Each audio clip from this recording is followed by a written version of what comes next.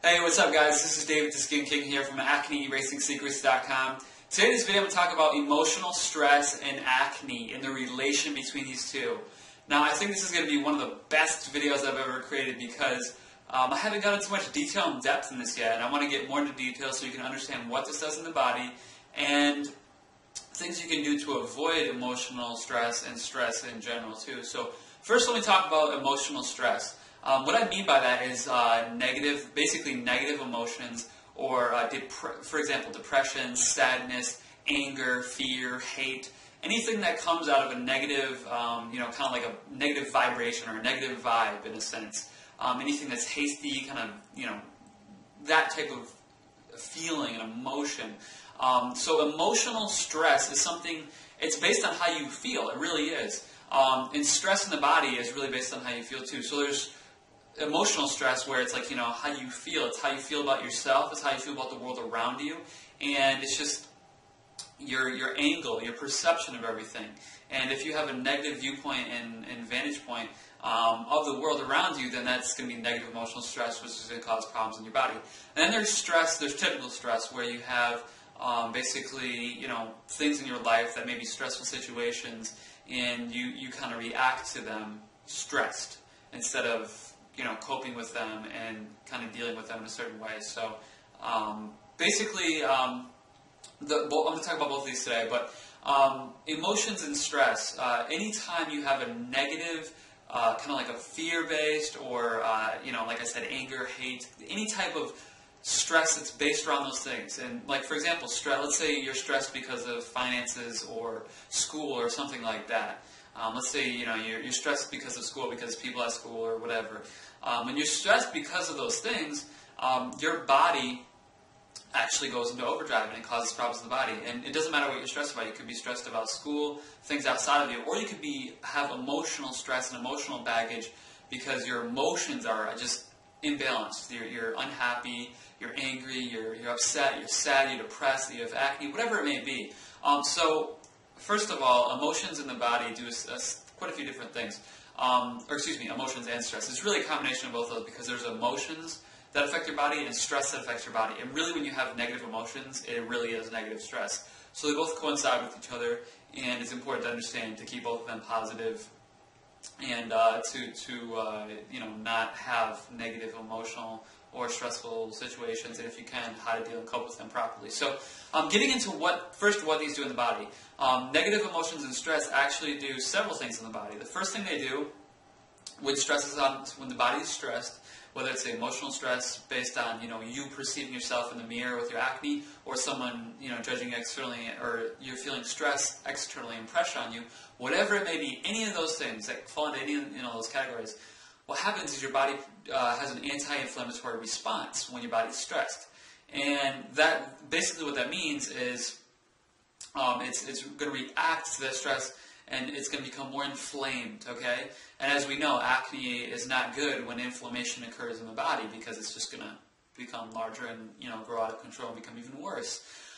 So that's one thing it does. And I didn't read this anywhere online, but this just makes sense to me. I believe the reason our bodies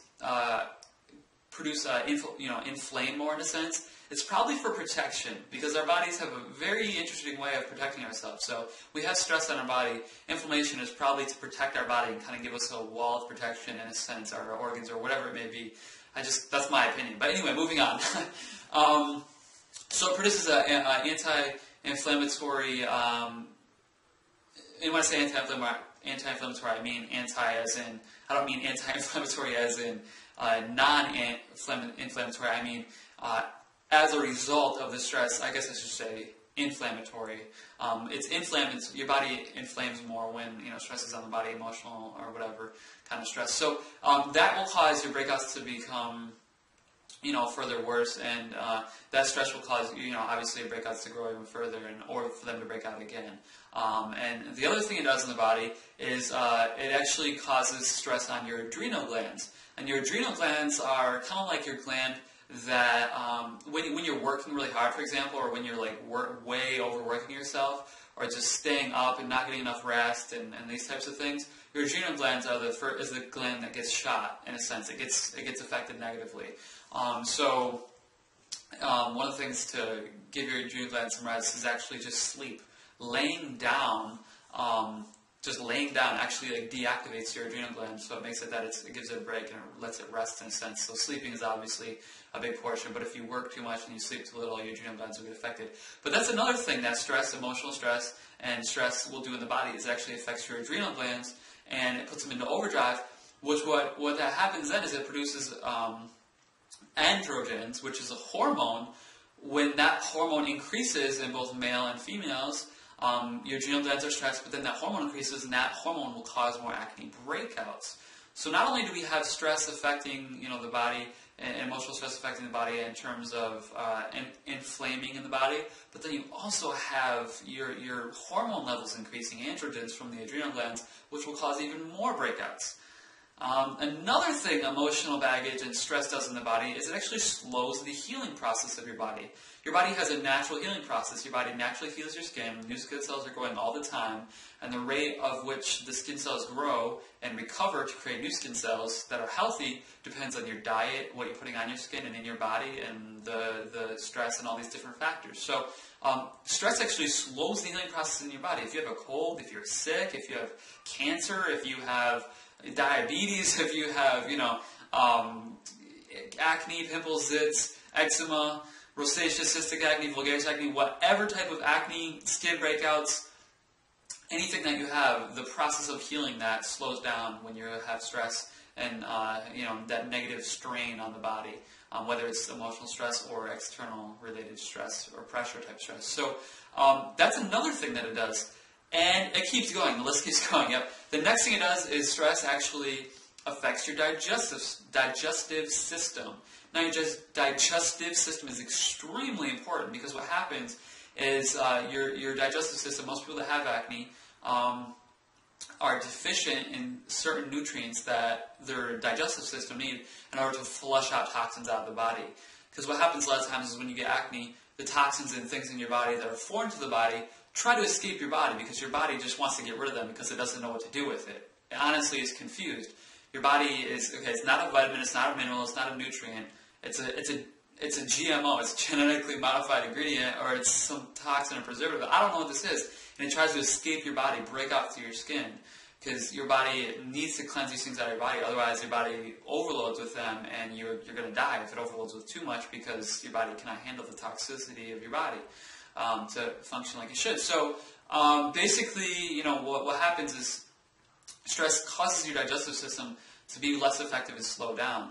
And that means that your toxins are going to build up more and it's going to cause more problems not only with your skin and your health, but just overall just energy levels and, bloating and gaining weight. And there's a lot of factors that can go into play there. So it also affects your digestive system. The next thing, this is the last one. So the last thing that I've read, that I've learned, is there's probably more, but the last thing I read, stress and this kind of thing affects, is your immune system. Now your immune system is crucial in fighting bad bacteria in the body. And bacteria is one of the things that causes, your acne to grow. And your immune system is one of the things that's going to fight that bad bacteria. So when your immune system is shot or weakened, it's going to have a harder time fighting that bacteria, which is causing your acne. So you really don't want to mess with your immune system. You want your immune system to be as strong as possible. You want to give your immune system vitamin D. You want your immune system to have power-packed with minerals and nutrients and vitamins because immune system fights disease as well that are, even bigger and more major. So, immune system, digestive system, adrenal glands producing a hormone which increases acne, inflammation of your body and skin cells, and then also stress, and it'll slow the healing process as well, which will slow the, the healing of your acne and your skin and keeping it clear. So, that's like 5 things that stress does in the body. That make your acne worse. And, that, like I said, that includes emotional stress, sadness, depression, anger, hate, resentment, fear, any negative-based emotion or negative vibe that, you get internally, that you think, that you feel, that you feel as, you actually feel it, that's going to cause stress. The next thing that causes stress is external pressure that you take on, meaning, maybe from school, your parents, your brothers, your sisters, your aunts, your uncles, your grandma, your grandpa, whatever, your friends, whatever. This external stress will cause, stress in your body, and the more stress you have in your body, the more of those 5 problems will happen, which will, cause your acne to not heal as quickly and, regenerate your skin cells as quickly and heal and recover. So, really, here's what you can do. And, I talked about what it does in the body. Here's what you can do to reduce emotional baggage, emotional stress, and to reduce stress as well. One thing I recommend first is actually meditation. Just sitting down for 5 minutes in complete silence and not thinking about anything and just being quiet. And you can even hum if you want to. I mean, you don't need to, but it is amazing. There's a crazy story I have about meditation, but it's kind of off topic. But basically, I meditated. The first time I meditated, a name came into my head, and then that person messaged me later on that day, and I didn't even realize it until like a day later, and I freaked out. I was like, oh my god, I need to meditate more often, because this is something that, they should teach meditation in school. I promise you, meditation reduces stress, emotional baggage. It helps. It clears your mind and your thoughts. Like, it's amazing for your body. You're going to feel so much better. And I need to start meditating more, because I haven't really been doing it much. But I highly recommend meditation. Another thing I recommend to reduce stress, just getting a good night's sleep and eating healthy as well. When you eat healthy, when you get a good night's sleep, that helps your body recover and rejuvenate quicker, and that's just gonna, if you do have stress, that's gonna help recover. The next thing I recommend is actually, believe it or not, juggling. I actually juggle all the time, and it's quite fun, and it actually reduces stress and actually improves your cognitive function. So it actually makes you smarter, and it's fun. So if you want to learn how to juggle, it's pretty fun, and I recommend it. Another thing too is exercise. Just going on walks, and you have to watch the videos I made about exercising, because you don't want to do certain types of exercise because it actually causes stress in the body. So I recommend really just going on walks, just walking. That's going to reset your body, your circadian rhythm, your lymph system is going to get moving. It's going to help flush out toxins out of your body. It just keeps your body healthy and regulated, in a sense, walks do. So walks are very great for that, and great for reducing stress as well. Another thing is just breathing. A lot of times in life, we breathe through our chests and our mouth, and that's not how you're supposed to breathe. You want to breathe through your nose, like that, back and forth, just through your nose, and through your gut, through your stomach. So when I inhale, my nose inhales, and then my stomach, increases in size, and then when I exhale, push out, my stomach's going to decrease. Your nose acts as a filter for oxygen, like an air filter almost, to keep the oxygen clean and healthy for your body. So it gives your body cleaner oxygen, which is actually good for clear skin too. But it's also just going to reduce stress. Take deep breaths, breathe through your nose, keep your mouth closed. The other thing too is a lot of times when we breathe through our mouth, we get dust in our mouth and things in our mouth and the air, and that's just gross. And the nose actually filters that, because that's the way it's actually made. So breathe through your nose, keep your mouth closed, and breathe through your stomach. So just, breathe, smile, meditate, juggle, go on walks, get a good night's rest. The other thing I recommend too, and this is a little off topic, but for me personally, one of the things I don't like to have in my life in terms of,